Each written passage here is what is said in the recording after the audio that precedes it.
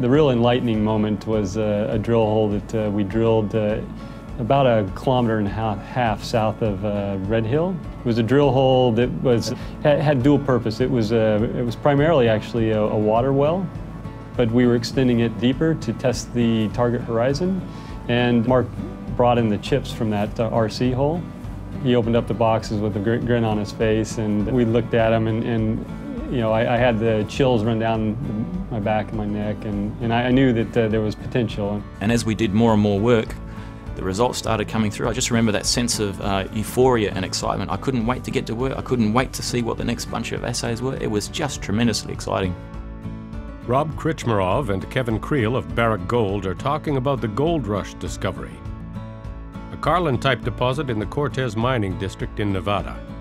The district has a long exploration history, starting with the search for silver in the 1860s. The area has since become known for Carlin-type gold deposits, which are extremely hard to find.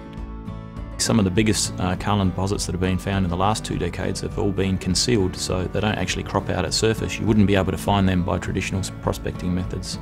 It's a lot of detective work and very subtle features. The modern exploration for Carlin-type deposits, it relies on a combination of a very strong geologic foundation, where we look at the stratigraphic host rocks in great detail and describe them in painstaking detail. Perseverance was the key to the exploration team at Barrick finding the Goldrush deposit, the first major deposit found in the Cortez District in over a decade.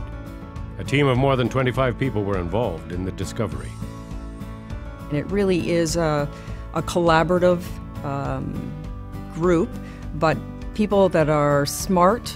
They've looked at lots of rocks, they work well together, they know each other, they respect each other. I think the discovery of Goldrush, it was really several decades in the making.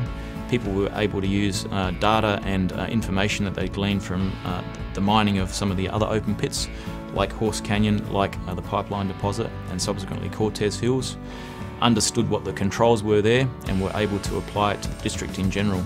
Mark Bradley went back and relogged all the historic drill holes, the deeper historic drill holes, and really put together the story from all those generations of drilling, and identified both the structural and stratigraphic controls, and really built up the confidence in the geologic foundations. They've had many successes over the time, and the reason is because they have a strong exploration team. They have the right people, the right systems, the right tools, and the right support, all the way up through to senior management.